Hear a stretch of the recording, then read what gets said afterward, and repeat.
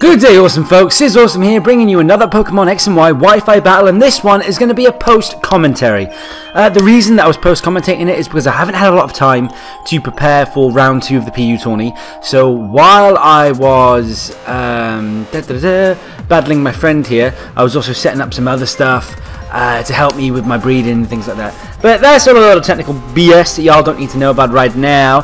So yeah, I'm post-comment. Also, a lot of you guys have said that you like post-com and you'd like me to mix it up, throw a bit of post-com in there as well as live. And this one, I think, will benefit greatly from post-commentary because it ends up being 42 turns long. The meaning of life, 42. If you don't know why I'm saying that, then please Google 42, the meaning of life, and read everything to do with it. Seriously. You'll thank me. You'll be enriched at the end of it all. Anyway, so this was supposed to be a UU battle. As you can see, I am bringing a Zapdos and an Infernape. Now, before this battle, I did check 2 different tier lists on Tinternet from what I thought were reliable sources, but it turns out Infernape and Zapdos are OU this gen. So I'm really sorry about that, AbsolNight. He was really cool about it. He completely understood and he was fine about it, and he said it didn't impact the battle too much. Well, to be honest, I'm not sure if it impacted the battle. You guys will have to let me know if you think my bringing those 2 Pokemon affected this battle. You see, the only reason he knew that they were OU is because he checked on Showdown. I didn't think to do that. I thought looking at tier lists would be enough. But yeah, it turns out the tier list I was looking at weren't up to date. So I'm really sorry about that, guys. It might seem like I have an unfair advantage, and I guess in a way I kind of did. But I don't know. I really felt bad about bringing the OU stuff. That's if it really is 100% OU. I mean, Showdown could be wrong. It might not have updated. Maybe the tier lists are wrong. Maybe they didn't update. If somebody wants to definitively link me to a source that will let me know for sure whether or not those guys are OU, that would be smashing. Thank you very much. And if you guys are all like, hey, what are you talking about? Of course Zapdos and Infernape are OU. Hello? Volcarona in UU? Chansey, I believe, got moved down to UU? You kidding me? You kidding me now? Come on. Anyway, guys, so yeah, I am bringing the Choice Specs. No, why would I bring a Choice Specs? I'm going to bring a Choice Specs Scrafty to a battle now, guys, because I've said it. I've said it, so it needs to happen. Anyway, we're bringing the Assault Vest Scrafty, the Rocky Helmet Bro for Show, otherwise known as Slow Bro. I always call him Bro for Show instinctively now. Obviously, the Choice Specs Boom Burst, Boom Box, who is the Exploud, the Choice Banded Joy Infernape for that speed and power combo. We are bringing the physically defensive Leftover Zapdos and Life Orb, specially offensive Beastly Mr. Mime Clown of Doom. Our opponent is bringing a completely UU team of Florges, who is an absolute tank. This thing, wow! Honestly, this thing causes so many problems in this battle, you're going to love it. Steelix, which I think is an amazing Pokemon. I really wish it had seen more play. Floatzel, again, another awesome Pokemon with quite a decent move pool, actually. And when it's banded, it has so much potential. Go-Go, I love this Pokemon so much, I need to breed me one. If any of you guys would like to do that, then feel free. I'm always open to donations. Absol, of course, because I've never seen this man battle without Absol, unless the theme he's battling in doesn't actually allow for Absol. And Chatot. Now, people sleep on this thing, but Chatot is so powerful. I mean, obviously it doesn't have the raw power, but it's got a lot of chicanery, a lot of trickery up its feathery sleeves, as you'll see in this battle, guys. So yeah, this is a nice fun battle. It's quite long, but it won't be too long for you all. Sorry for blabbering on for so long. Let's hit that play button and get this battle underway. Now, who do you think our best lead would be? I know who I think it would be, based on that. Let me know down below who you think the best lead from that team would be. That would be amazing. Yeah, so we do decide to go with Oob, because I figured that Oob has moves to hit most of his team for super effective damage. I did think the only Pokemon that would really cause us problems if it came out first would have to be the freaking Chatot. And what does he bring out first? The Chatot. So now we have to switch out and give him the opportunity to set up the obvious Chatter. I say set up because it basically is an attack that causes 100% guaranteed confusion. But no, he doesn't do that. He, I presume, predicts the switch or just wants to get a sub up regardless, and decides to go for Substitute, which is really, really awful because now we have to break this thing's sub, hope we break through confusion, then break its sub again because it will have subbed up. Well, no, actually, yeah, because it is faster than us. So it would have subbed up, then we need to break through confusion twice in order to hit it. Sub up confusion, blah, blah, blah, blah, blah. And as you can see, we get pwned by the confusion. No fun for anyone. Well, not for us. I'm sure Absol was having an amazing time. So yeah, Zapdos is just kind of floating there, flapping his wings, all confused, pecking himself in the face. Wow, how can you peck yourself in the face? Do you think that's possible? No, of course it's not. What am I even asking for? Insanity! Oh yeah, check this out, guys. We get hit! We hit ourselves in confusion again! So this thing gets more lefties recovery, gets the chance to set up more subs in the future, gets to get more damage off on us. Yeah, I was not very happy at this point in time. I mean, obviously, I wasn't mad at my opponent whatsoever. Completely legitimate strategy. Nothing wrong with that at all. Just so goddamn annoying! I mean, look at this thing! Oh, we finally break out of confusion, get that nice and tasty Thunderbolt off, and that is, as you guys may not be surprised to hear, gonna take out that sub. The only problem is we are still confused, and this thing is still faster and can still set up another sub! Do you see what I mean? This thing is surprisingly fast. It has an attack that causes definite confusion. It has access to Boom Burst. This thing doesn't have Boom Burst, unfortunately, because my opponent didn't realise it didn't learn it through level up until he'd already bred it, which is unfortunate. So he decides to switch out at this point into Farron Woods, because he knows that the sub strategy is not the best strategy to go for against Zapdos with that super effective Thunderbolt. So he goes into his specially defensive wall, and look how much damage that doesn't do. That's like a 5th HP. And with a Wish Protect leftovers Pokemon like this, a 5th HP might as well be no HP. Yeah, look, here's the leftovers. And I know this thing's carrying Wish Protect. I knew it was carrying Wish Protect before I battled it. So we decided to stay in, thinking that this thing's not too offensive. Even though we're not doing too much damage at a time, maybe we can get the para, maybe we can manage to para it at the right time so it can't get its wish off. We can get another pivotal hit in, you know, or at the very least, wear it down, get it parried, and send in something like Oob to take it off. Because I know Oob can take a Moonblast and then get off a Poison Jab. But the problem is that it's normally Florges is actually, believe it or not, despite being a plant, is normally faster than Scrafty. So check this out. We send an Oob, predicting the Protect right now, because it's just used Wish. But then again, what I should have realised is that Thundarja wasn't doing that much damage to it. So it's in its best interest to get more damage up on us, and then get the Wish back, you know, to heal all of its HP. Thundarja, by the way, is a present from PKMN Gravager. That's why it's got the same name as his Zapdos. So here comes a Protect, so our opponent can predict what move we're going to go for. We, of course, go for the Poison Jab for the super effective damage. Our opponent withdraws here, probably not knowing that they're faster naturally and that we don't have any speed investment. This is a bulky Scrafty. He does send in, of course, the Steelix, which takes that Poison Jab like an absolute champ, but I know we naturally outspeed Steelix, so we go for that that 2x super effective Drain Punch, get lots and lots of yummy HP back thanks to that crit. Thank you, Hex Gods! Yeah, but we know, of course, especially after the Citrus, that another Drain Punch will not KO because that crit only took it down to just under half. So we have no chance of taking this thing down in one more hit. So we have to hope this thing doesn't go for a powerful attack that can KO us, and we go for another Drain Punch. However, he does get a chance to set up his Stealth Rocks, which is going to cause us some serious problems because we have Infernape and Zapdos, two Pokemon weak to that particular hazard. We get off a Drain Punch, which does a surprising amount of damage, all things considered. Now, I debated heavily at this point whether it would be better to stay in and use the Poison Jab and hope that our opponent goes for a Wish or a Protect, or, you know, expecting us to switch. Or just trying to get a sort of a safe switch into something else. But I decided at this point to switch in a specially defensive beast, because Mr. Mime, believe it or not, has some insane special defense naturally. So I thought he'd be able to take this Moonblast really, really well. Yeah, no he doesn't. I know he has quite bad HP, but still I was really expecting him to take that so much better than that. So right now I think that our only move is to either switch out or to go for an Icy Wind, because friends, if we stay in and go for an Icy Wind, we won't get much damage off, but we will slow this thing down, meaning that Scrafty can switch in, outspeed it, and get a Poison Jab off.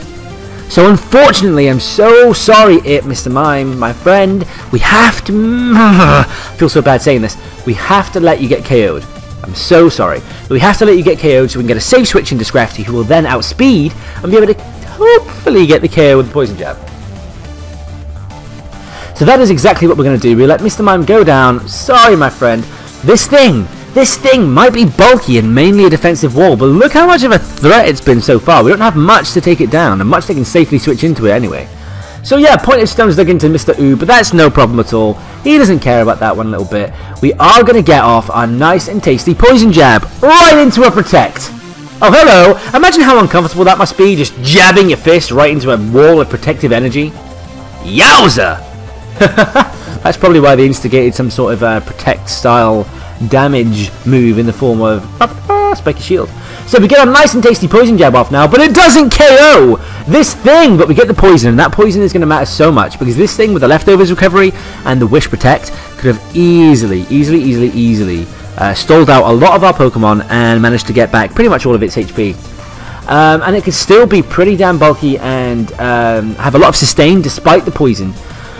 But we now decide to just go for broke here. Look, the poison is doing more damage than Leftovers. For you guys who don't know, the Calc's poison does more damage than Leftovers, so this thing is no longer getting recovery. It is getting a little bit of damage every turn. We send in Thundarja because we want to get rid of those rocks, and we figure this is our best opportunity to do that. Because this thing can't do too much damage to us, but I think it's in our best interest to get off a Thunderbolt so the next round of poison can KO this thing. And then try and hopefully get rid of rocks on the next turn. I knew he was going to go for a Wish to try and get himself sticking around for a little bit longer. So taking him down to the range where poison will KO before the Wish can take effect was our best move. Because going for Defog and then Thunderbolt would have meant that our opponent probably, maybe, could have got that Wish recovery.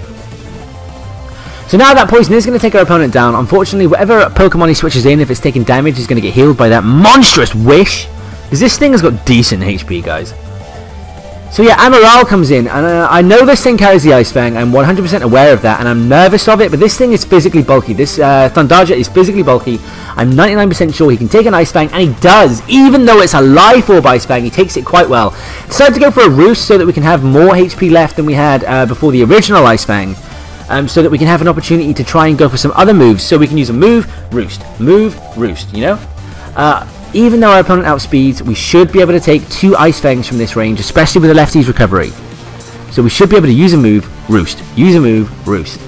He realises this and switches out into Tech. Now, really unfortunately, for a split second, I forgot Tech was Steel Ground. I did think for a moment it was Steel Rock. Complete noob that I am. Can't believe I thought that. I've been battling with and against Steelix since Gen 2, what, like 13 years ago? Crazy amounts of years ago. Yeah. So yeah, we decided to stay in, go for a Heat Wave, knowing that Stone Edge won't be stab, and it won't actually do that much damage. This thing has a huge attack stat, but like I said, we are physically bulky, it's not stab, and there's always a chance for the miss, and we have the recovery in the form of Leftovers. That Heat Wave I thought would KO as well, so I didn't think we'd have to take 2, but luckily we are more than capable of taking 2, I see, so I realise that this is our best opportunity to get that Defog on the go, especially because the Stealth Rocks user is about to be KO'd. We take another Stone Edge like absolute pros, go for the nice and powerful Thunderbolt. Sorry, I'm getting ahead of myself, guys, I'm so excited right now. We're about to go for we went for Roost. Of course we went for Roost. Sorry, I am playing like more of a noob post-comming than I did in the battle. Yeah, we go for a Roost because even after Stone Edge, if it didn't miss, even after Stone Edge, we would have had more HP than we had obviously to begin with in that turn. So the Roost is the best option. I go for Thunderbolt here. No, I don't go for Thunderbolt. I could have not. I was so. No, of course I didn't go for Thunderbolt. That's later on, guys. That's later on. That's against a completely different Pokemon. Sorry. Yes, we go for the Heat Wave. We pick up the KO and that Steelix, and that is wonderful because that thing is so bulky. We've got rid of the Stealth Rock setter as well, and also, yay! Because the battle was starting to look a little bit tricky, a little bit risky. So we go for a Heat Wave here to get some nice and powerful, super effective damage off on this thing. It doesn't even do half.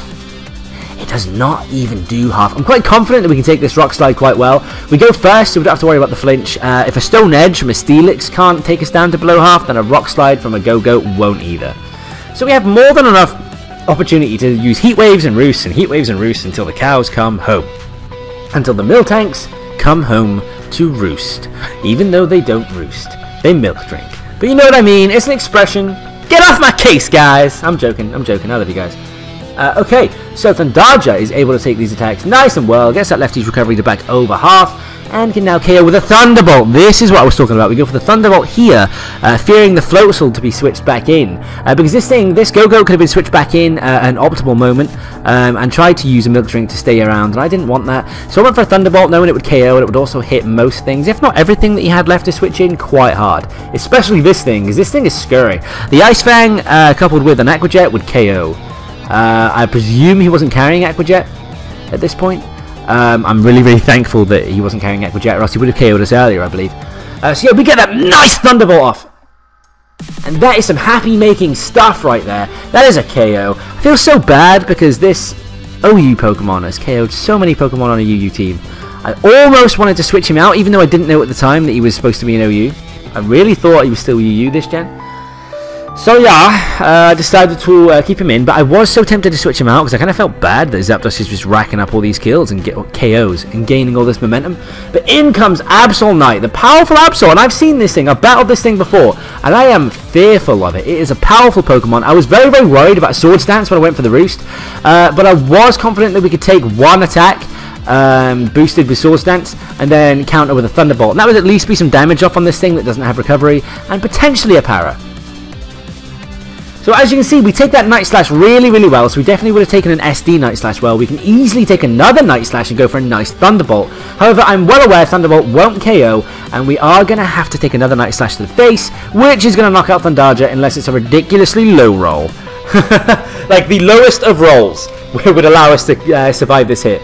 But no, unfortunately, Thundarja does go down this turn. But that was a great, great run from Thundarja there. I think he done an amazing job. Such a great Pokemon. I really want to use him some more. In comes Infernape. I know the Mach Punch will more than be able to clean this thing up. And I figure it'll do some decent damage to Nodin, his only Pokemon left as well.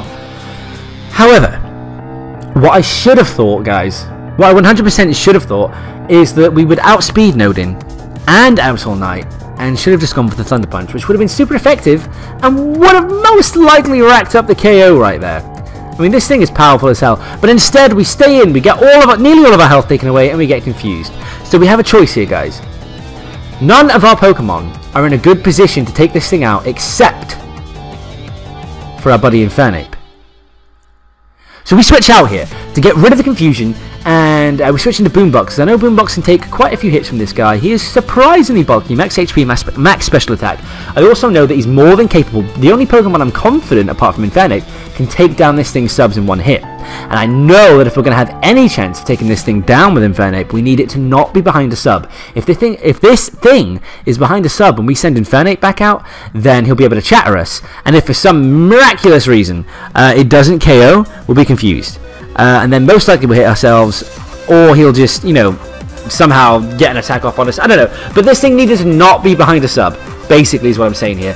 So we keep battling against that confusion, fighting against it, railing against the confusion, fighting that off, getting the smelling salts under our nose, slapping our faces, nice loud boom bursts everywhere, but no. We hit ourselves in our confusion again.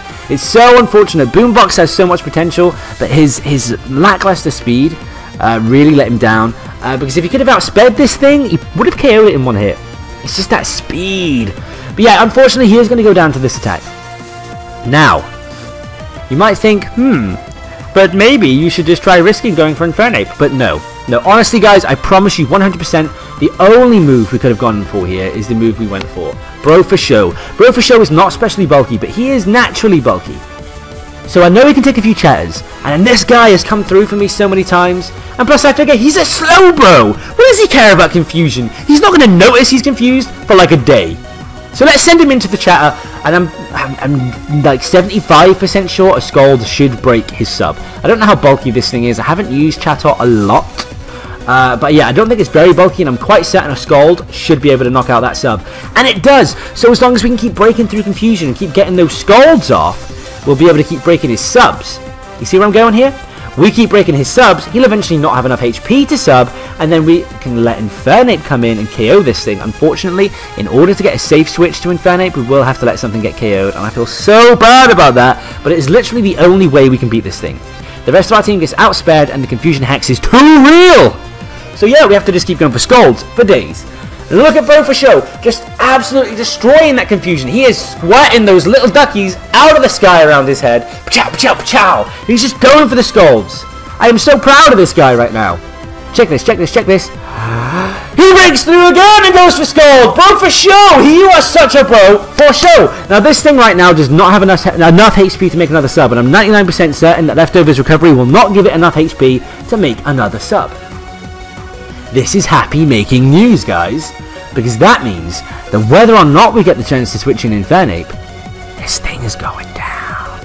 Bro for Show, just to be that one level extra of Orsome.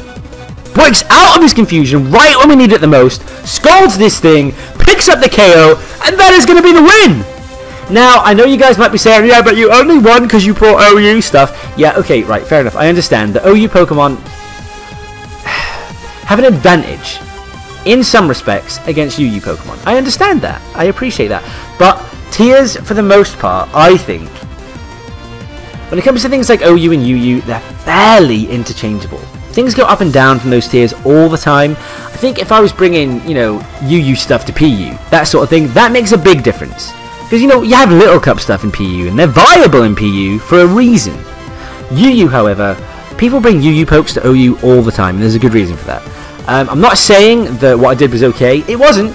I mean, if I'd have known they were OU, I promise you guys, I definitely wouldn't have brought them. Did I say UU? I mean, if I'd have known they were OU, I definitely wouldn't have brought them. Anyway, our opponent was perfectly fine with it. He was really happy with it. He said it didn't impact the battle too much. I think it kind of did.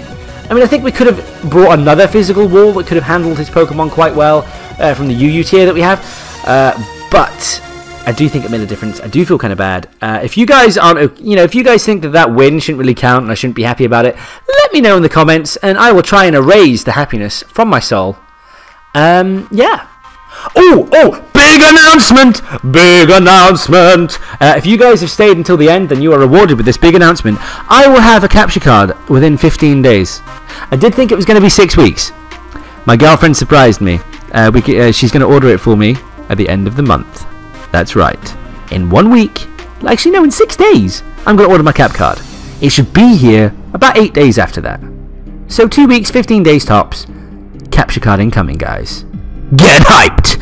I won't be able to do a Wonderlock straight away, but I will be doing a Wonderlock once I get a new copy of X&Y when I can afford it. I'm poor. But I will be doing lots of streaming. Lots of frickin' cap card quality streaming, cap card quality battles. We can bring back PFT, hopefully, if my laptop decides to play ball. It's been very, very fussy lately.